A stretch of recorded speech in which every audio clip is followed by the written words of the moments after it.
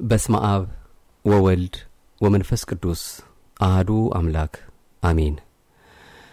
በያለንበት የትንሣኤው ጌታ ቸሩ መድኃኔዓለም እቅፍ ድግፍ አድርጎ እቺን ደቂቃና ሰከንድ ለማየት እድሜ ለንስሐ ዘመን ለፍስሐ ሰጥቶን ለዛሬው ዕለት ስላደረሰን ክብርና ምስጋና ለእርሱ ይሁን።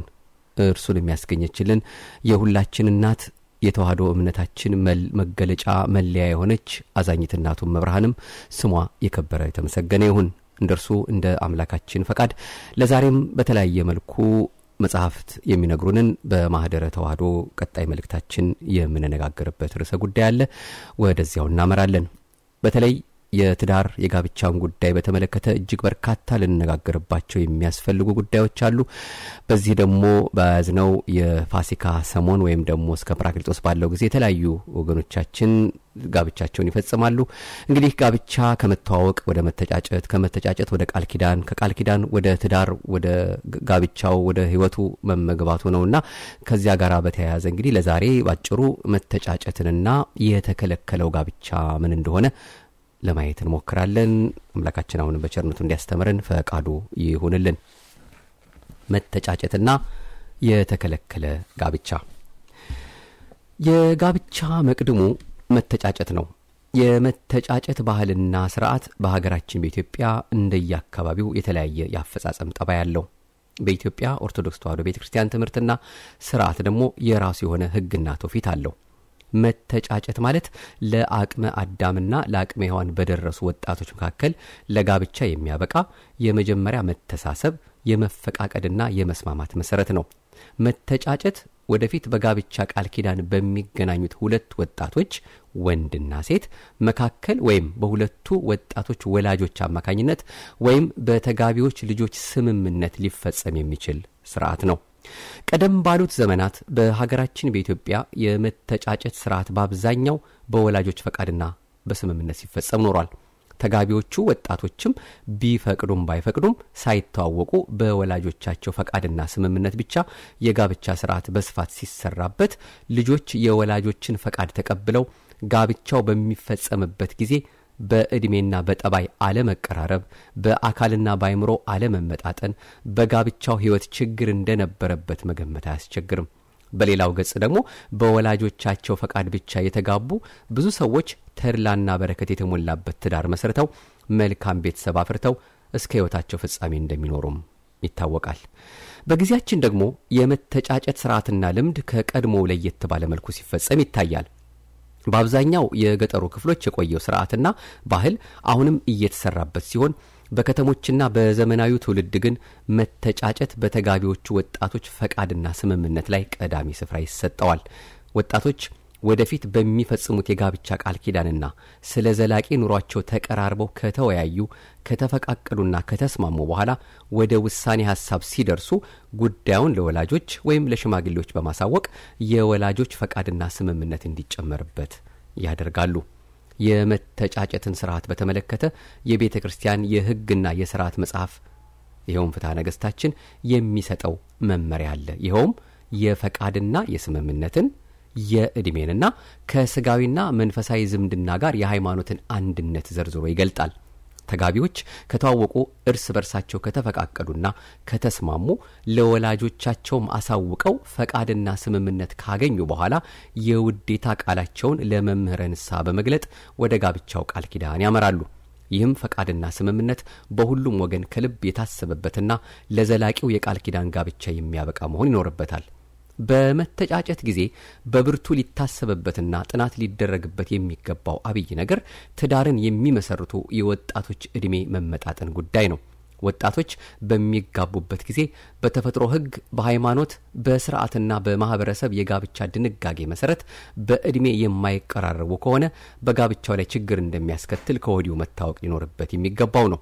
እድሜን በተመለከተ ወንዶች ከ20 በላይ ሴቶች ከ15 ዓመት በላይ ሲሆናቸው መተጫጨትና መጋባት የሚፈቀድላቸው መሆኑ በቤተ ክርስቲያን ቀኖና ተመልክቷል። ፍትሐ ነገሥት አንቀጽ 24 ምዕራፍ 3 ክፍል 2። በመተጫጨት ጊዜ ሊጠነቀቁለትና ሊጠብቁት የሚገባ ሌላው ጉዳይ በተጋቢዎች መካከል ያለው የዝምድና ሁኔታ ነው። ጋብቻን የሚከለክል የዝምድና አይነትም 3 ነው። እርሱም በራሳችን እንግዲህ የተከለከለ ጋብቻ ብለን የመጣንበት ጉዳይ ማለት ነው። አንደኛ ስጋዊ ዝምድና፣ ሁለተኛ የጋብቻ ዝምድና፣ ሶስተኛ መንፈሳዊ ዝምድና ነው። ይህም አይነት ዝምድና መጠበቅ እንዳለበት በቅዱሳት መጻሕፍትና በቤተ ክርስቲያን የሕግና የሥርዓት መጽሐፍ ተነግሯል። እስራኤላውያን ቅርብ የሆነ የስጋና የጋብቻ ዝምድናን አፍርሰው እንዳይጋቡ ብሉይ ኪዳን በጥብቅ ያስጠነቅቃል። ዘሌዋውያን ምዕራፍ 18 ከቁጥር 6 እስከ 20 እና ቁጥር 20 እስከ 21 እንዲህ የሚል ቃል አለ። ከብዙ በጥቂቱ መቼም ጥቅሱን ብቻ አይተን ከምናልፍ የተወሰነውን ክፍል ከዚሁ ጋር የሚያግዘንን እናንብብላችሁ። በድጋሚ እስራኤላውያን ቅርብ የሆነ የስጋ የጋብቻ ዝምድናን አፍርሰው እንዳይጋቡ ብሉይ ኪዳን በጥብቅ ያስጠነቅቃል። ዘሌዋውያን ምዕራፍ 18 ከቁጥር 6 እስከ 20 ከናንተ ይላል ማንም ሰው ኀፍረተ ሥጋውን ይገልጥ ዘንድ ወደ ዘመዱ ሁሉ አይቅረብ፣ እኔ እግዚአብሔር ነኝ። የአባትህን ኀፍረተ ሥጋና የእናትህን ኀፍረተ ሥጋ አትግለጥ፣ እናትህ ናት፣ ኀፍረተ ሥጋዋን አትግለጥ እያለ ይናገራል። ሰፊ ነው። እኛ ከመሃል ብቻ እናንተም ታነቡታላችሁ። አንዳንድ ጉዳዮችን ብቻ ይሄን የሚረዳን ስለሆነ እሱን ለማንሳት ብለን ነው። ሌላ ወረድልና ቁጥር 10 ላይ የወንድ ልጅህን ሴት ልጅ ኀፍረተ ሥጋዋን ወይም የሴት ልጅህን ሴት ልጅ ኀፍረተ ሥጋ አትግለጥ፣ ያንተ ኀፍረተ ሥጋ ነውና። ከአባትህ የተወለደችውን የአባትህን ሚስት ልጅ ኀፍረተ ሥጋ አትግለጥ፣ እናትህ ናት፣ ኀፍረተ ሥጋዋን አትግለጥ። የአባትህን እህት ኀፍረተ ሥጋ አትግለጥ፣ የአባትህ ዘመድ ናት። የእናትህን እህት ኀፍረተ ሥጋ አትግለጥ፣ የእናትህ ዘመድ ናት። የአባትህን ወንድም ኀፍረተ ሥጋ አትግለጥ፣ ወደ ሚስቱም አትቅረብ፣ ያጎትህ ሚስት ናት። የምራትህን ኀፍረተ ሥጋ አትግለጥ፣ የልጅህ ሚስት ናት፣ ኀፍረተ ሥጋዋን አትግለጥ። የወንድምህን ሚስት ኀፍረተ ሥጋ አትግለጥ፣ የወንድምህ ኀፍረተ ሥጋ ነው እያለ በስፋት ይናገራል። ቁጥር 20 ላይ እንዳትረክስባትም ከባልንጀራህ ሚስት ጋር አተኛ፣ ከዘርህም ለሞሎክ በእሳት አሳልፈህ አትስጥ፣ የአምላክህንም ስም አታርክስ፣ እኔ እግዚአብሔር ነኝ። ከሴትም ጋር እንደምተኛ ከወንድ ጋር አትተኛ፣ ጸያፍ ነገር ነውና ይላል። ይሄ በተለይ በግብረ ሰዶም መርሃ ግብራችን ወደፊት የምንመለስበት ነው። ስለዚህ እንዲህ የሚል ቃል አለና ይረዳናል ብለን ነው እንግዲህ ከብዙ በጥቂቱ ያነበብነው። እናንተ ሰፋ ያለ ነው መልእክቱ። እዚያው ኦሪት ዘሌዋውያን 18 ላይ ያለውን ቃል ማንበብ ይቻላል። በሐዲስ ኪዳንም አስቀድሞ በብሉይ ኪዳን እንደተነገረው ዝምድናው ካልተራራቀ በቀር ስጋዊም ሆነ የጋብቻ ዝምድና ያላቸው ሁሉ እንዲጋቡ አይፈቀድም። የዚህ መሰረተ ሐሳብ በማርቆስ ወንጌል ምዕራፍ 6 ቁጥር 19 ላይ የተገለጸው ማየት ይቻላል። ማርቆስ ወንጌል ምዕራፍ 6 ቁጥር 19 ላይ ሄሮድስ የወንድሙን የፊልጶስን ሚስት እንዳያገባ፣ ሄሮዳይዳን ማለት ነው፣ እንዳያገባ መጥምቀ መለኮት ቅዱስ ዮሐንስ ሄሮድስን የወንድም ሚስት ላንተ ልትሆን አልተፈቀደም ይለው ነበርና ከዚህ ከያዝነው ጉዳይ ላይ በሐዲስ ኪዳንም እንዲሁ ዝምድና እንዳልተፈቀደ፣ በዝምድና ጋብቻ እንዳልተፈቀደ የምናይበት ነው። በሌላ በኩልም ደግሞ በአንደኛ ቆሮንቶስ ምዕራፍ 5 ላይም እንዲህ ይላል፣ በአጭር ቃል በእናንተ መካከል ዝሙት እንዳለ ይወራል፣ የዚያም አይነት ዝሙት በአሕዛብስ እንኳ የማይገኝ ነው። የአባቱን ሚስት ያገባ ይኖራልና እናንተም ታበያችኋል። ይልቅስ እንድታዝኑ አይገባችሁምን? ይህን ሥራ የሠራው ከመካከላችሁ ይወገድ ብሎም የተናገረው ልብ ይሏል። እንግዲህ እያንዳንዱን አጠር ባለ መልኩ ለማየት በድጋሚ አንደኛ ስጋዊ ዝምድና የተከለከሉት የምንላቸው ማለት ነው። በቤተ ክርስቲያናችን የሕግ መጽሐፍ ፍትሐ ነገሥት በአንቀጽ 24 ቁጥር 842 ላይ ተዘርዝሮ እንደተገለጸው ስጋዊ ዝምድና የሚጠበቀው እስከ 7 ትውልድ ድረስ ነው። ይህም በአንድ ወገን 7 ከተቆጠረ በኋላ 8ኛዎቹ ሊጋቡ ይችላሉ ማለት ነው። ሁለተኛ የጋብቻ ዝምድና እንግዲህ መጀመሪያው ስጋ እኛው ራሳችን ቤተሰብ ማለት ነው። ሁለተኛው ደግሞ በጋብቻ ስንጋባ በጋብቻም በኩል የተከለከለ ዝምድና አለ። ወደ ላይ ወንድ የአባቱን የአያቱን ሚስት እህት፣ እናት፣ አያት አያገባም። ወደ ታች የልጁን የልጅ ልጁን ሚስት ልጇን፣ እህቷን፣ እናቷን፣ አያቷን አያገባም። ወደ ጎን የወንድሞቹንና የልጆቻቸውን ሚስት ልጇን፣ እህቷን፣ እናቷን፣ አያቷን አያገባም። የሚስቱን አያት፣ እናት፣ አክስት፣ እህቷን፣ ልጇን፣ የልጅ ልጇን በዚህም ደረጃ ያሉ የዘመዶቿ ሚስቶች አያገባም። በዚህ አንጻር በሚስት በኩል የተከለከለው ዝምድና ሁሉ በባልም በኩል የተከለከለ ነው። በዚሁ በፍትሐ ነገሥት አንቀጽ 24 ላይ እንደተገለጸው። ሶስተኛው የተከለከለው ጋብቻ መንፈሳዊ ዝምድና ነው። የመንፈሳዊ ዝምድና አይነቱ ብዙ ነው። ሆኖም በጋብቻ እንዳይፈርስ የሚጠበቀው መንፈሳዊ ዝምድና በጥምቀተ ክርስትና ያለው ዝምድና ነው። ይህም እንዲጠበቅ በቤተ ክርስቲያን የሕግ መጽሐፍ ፍትሐ ነገሥት ታዟል። በዚህም መሰረት ወደ ላይ የክርስትና ልጅ የክርስትና አባቱን ሚስት፣ ልጁን፣ የልጅ ልጁን፣ እህቱን አያገባም። ወደ ታች የክርስትና አባቱ የክርስትና ልጁን እናት፣ እህት፣ የእህቱንና የወንድሙን ልጅ አያገባም። ፍትሐ ነገሥት አንቀጽ 24 847 ቁጥር። ከዚህም ሌላ በሃይማኖት የማይመሳሰሉ ወንድና ሴት መጋባት እንደሌለባቸውም ተከልክሏል። እስራኤላውያን ሴቶች ልጆቻቸውን ለአሕዛብ እንዳይሰጡ የአሕዛብንም ሴቶች ልጆች እንዳያመጡ በብሉይ ኪዳን የተደነገገው ሕግ በአዲስ ኪዳንም የተጠበቀ ነው። ከዚሁ ከሃይማኖት ጋር በተያያዘ ኦሪት ዘዳግም ምዕራፍ 7 ቁጥር 3 ላይ እንዲህ ይላል፣ አምላክህ እግዚአብሔር ልትወርሳት ወደምትገባባት ምድር ባመጣህ ጊዜ ከፊትም ብዙ አሕዛብን ካንተ የበለጡትን የበረቱትንም 7ቱን አሕዛብ ይጠቅሳቸዋል። 7ቱ እነማን እንደሆኑ እግዚአብሔር በእጅህ አሳልፎ በሰጣቸው በመታሃቸው ጊዜ ፈጽመህ አጥፋቸው። ከእነርሱም ጋር ቃል ኪዳን አታድርግ፣ አትማራቸውም። ከእነርሱም ጋር አትጋባ። ሴት ልጅህን ለወንድ ልጁ አትስጥ፣ ሴት ልጁንም ለወንድ ልጅህ አትውሰድ። እንዳይከተለኝ ሌሎችንም አማልክት እንዲያመልክ ልጅህን ያስታልና እያለ ይናገራል። በሌላ ቦታም እንዲሁ የተገለጸው አለ። ስለዚህ በሃይማኖት መመሳሰል እንዳለ አንዱ የሚነገረው ይሄ ነው። ነገር ግን ወንዱ አማኒ ሆኖ ሴቷ ሳታምን አሳምኖ ማግባት ይችላል። ወይም ሴቷ የምታምን ብትሆንና ወንዱ ባያምን አሳምና ልታገባው ትችላለች። እንደዚሁም ወንዱ የኦርቶዶክስ ተዋሕዶ እምነት ተከታይ ሆኖ ሴቷ የሌላ እምነት ተከታይ ብትሆን የኦርቶዶክስ ተዋሕዶ እምነት ተከታይ እንድትሆን አድርጎ ማግባት ይችላል። ሴቷም እንዲሁ ወደ ኦርቶዶክስ ተዋሕዶ ሃይማኖቷ መልሶ ወይም መልሳ ማግባት ይገባቸዋል። አንደኛ ቆሮንቶስ ምዕራፍ 7 ቁጥር 12 የተገለጸ ቃል አለ። እንዲሁም ደግሞ በፍትሐ ነገሥትም አንቀጽ 24 ቁጥር 912 ላይ ይሄው ቃል ተገልጿል።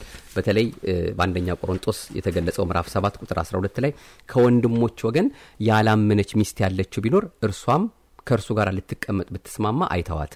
ያላመነ ባል ያላት ሚስትም ያላመነ ባል በሚስቱ እንደዚሁ አብሯት ተቀመጥ ካለ በኋላ ያላመነ ባል በሚስቱ ተቀድሷልና ያላመነች ሚስት በባሏ ተቀድሳለች ይላል። ይሄንን ጥቅስ በተለይ ሰፋ ባለ መልኩ በሌላ ጊዜ እንመለስበታለን። ሌላ ማብራሪያም ስላለውና እሱ እንመለስበታለን። ለጊዜው ግን አሁን እንደገለጽነው በተለይ ከመጋባታቸው በፊት አንዱን አሳምኖ ማግባት እንዳለባቸው፣ ወደ ሃይማኖት አንድነት መምጣት እንዳለባቸው ቤተክርስቲያን ታስተምራለችና ነው። ቃል ኪዳን ወይም ቀለበት ማሰር የመተጫጨት ስርዓት በስምምነትና በውል ከተጠናቀቀ በኋላ የሚቀጥለው ስርዓት የቀለበት ማሰር ወይም ቃል ኪዳንን በቃለ መሐላ መፈጸም ነው። ቀለበት በክብነቱና ፍጻሜ የሌለው በመሆኑ የቃል ኪዳን ጋብቻም ከህይወት ፍጻሜ በቀር መፋታትና መለያየት የሌለበት መሆኑን ይተረጉማል። በሌላም በኩል ጋብቻ በሕግ ለሚጠብቁትና ለሚፈጽሙት ታላቅ ክብር አለው። የፍቅር ምልክት ነው። ይህም በመኃልየ ሰሎሞን እንደ ቀለበት በልብ ላይ አኑረኝ ተብሎ ተጽፏል። መኃልየ ምዕራፍ 8። በሥርዓተ ጋብቻም ቀለበት የሚደረገው ለቃል ኪዳን ምልክት በመሆኑ ነው። ቃል ኪዳን በሁለት ሰዎች መካከል በመተማመን የሚፈጸም በመሐላ የሚጸና የማይለወጥና የማይፈርስ በሁለቱም በኩል የሚጠበቅ ጽኑ የፈቃድ ውል ነው። የቀለበት ማሰር ወይም የቃል ኪዳን አፈጻጸም ስርዓት እንደሚከተለው ነው። አንደኛ፣ ለጋብቻ የተጫጩት ወገኖች ከጋብቻው ቀን አስቀድሞ ከቤተ ክርስቲያኒቱ የጋብቻ አገልግሎት ክፍል የተሰጣቸውን ማስረጃ ጋብቻቸውን ለሚፈጽሙበት ቤተ ክርስቲያን አስተዳዳሪ አቅርበው ቃል ኪዳናቸውን በቤተ ክርስቲያን ይፈጽማሉ።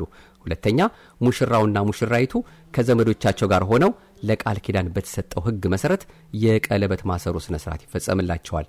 በመተጫጨትም ጊዜ የሰጡትን የፈቃድ ቃል በንስሐ አባታቸው አማካኝነት በመሐላ ያጸናሉ ይላል። ከዛ የሚቀጥለው እንግዲህ ሥርዓተ ተክሊል ምስጢረ ተክሊል የሚለው ነው። እሱንም እንግዲህ ያው ወደፊት ማየታችን አይቀርም። መቼም እያንዳንዱን ነገር ቀስ በቀስ እያልን እየተማማርን እያብላላ ነው በልባችን እያሳደርን አምላካችን ደጅ እየጠና ለዚህ ክብር አብቃኝ ስንል በእሱ በሚወደው መልኩ እንድናደርገው የቤተክርስቲያኒቷን ሥርዓቷን እየጠበቅን እንድናደርገው ያስፈልገናል። በተለይ አሁን ሥርዓተ ተክሊል ካለ ቁርባን ቤተክርስቲያን እንዳይፈጸም ካወጀች ቆይታለችና ይሄንን ክብር እንደው መታደል እኮ ነው ለዚያ መብቃትና በእውነት አምላካችን ደጅ ጠንተን ለዛ ክብር አብቃን፣ ከዚህ የበለጠ ህይወት የለንም እያልን ደጅ ጠንተን በፈቃደ እግዚአብሔር በመምህረ ንስሐ ፈቃድ ወይም በፈቃደ ካህን በመምህረ ንስሐችን እየተመራን ምን ማድረግ እንደሚገባን እያወቅን እየተረዳን ወደን ፈቅደን አምላካችን ደጅ እየጠናን በትህትና ይሄንን ታላቅ አምላካችን የወደደውን ጋብቻን መፈጸም ይገባልና በዚያ መልኩ እንድናደርገው ነው። ከማድረግ ከመወሰን በፊት መጀመሪያ ከእግዚአብሔር ጋር መመካከር፣ ከንስሐ አባት ጋር መመካከር፣ እግዚአብሔር ለኛ ያዘጋጀውን ሰው ፈቃዱ በእርግጥ ከኛ ፈቃድ ጋር አንድ ነው ወይ የሚለውን በጸሎት መጠየቅ፣ በተለያየ መልኩ አምላካችንን መማጸን ያስፈልጋል። መጠናናት የሚባለው ይሄ ነው። ፈቃድ ለፈቃድ፣ ሐሳብ ለሐሳብ፣ ልብ ለልብ መገናኘት ማለት ነውና ከሁለት ፈቃድ አንድ ፈቃድ፣ ከሁለት ሐሳብ አንድ ሐሳብ፣ ከሁለት ዓለም ወደ አንድ ዓለም የሚመጡበት ስለሆነ ይሄን ደግሞ አስበውበት አልመውበት ደጅ ጠንተውበት እግዚአብሔርን ተማጽነው በእውነት እሱ አምላካችንን እንደ ቸርነት ነው እንጂ እንደኛ እንደ መዝረከረካችን አይሆን ባክ እያሉ በእውነት አምላካችን ለዛ ክብር እንዲያበቃን ተማጽነው የሚያገኙት ታላቅ ክብር ስለሆነ መጠንቀቅ ያስፈልጋል ለማለት ነው።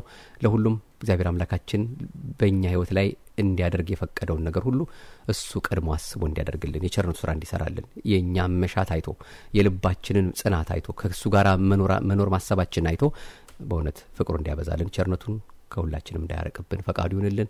ያዛኝት እናቱ የመብርሃን ቃል ኪዳኗ ልመናዋ ጸሎቷ በሰርግ ቤት ተገኝታ የጎደለውን የሞላች እኛም ብናዝረከርክ አስተካክላ ብናጎብጥ አቅንታ ብናመር አጣፍጣ በተለያየ መልኩ በእውነት አምላካችን ልጇ ወዳጇ እንደሚወደው አድርጋ እንድታሳስብልን የመብርሃን ፈቃዷ ይሁንልን። ይቆየን። ሌሎች ጉዳዮች አሉ ገና ብዙ የምናነሳቸው። አምላካችን አሁንም የሰማነው በልባችን ያሳድር። አቤቱ አንተን መፍራትን በልቦናችን በጎ አምልኮትህንም በህሊናችን ጨምር። በዩቲዩብም በፌስቡክም የምትከታተሉ እንግዲህ ሌሎች እንዲያደምጡ በእናንተ በኩል የሚገባው እንድታደርጉ በዚሁ አጋጣሚ መልእክቱን እናስተላልፋለን። ሰላም ቆዩ። ማህደረ ተዋህዶ በቀጣይ መልእክቷ በሌላ ርዕሰ ጉዳይ ትመለሳለች።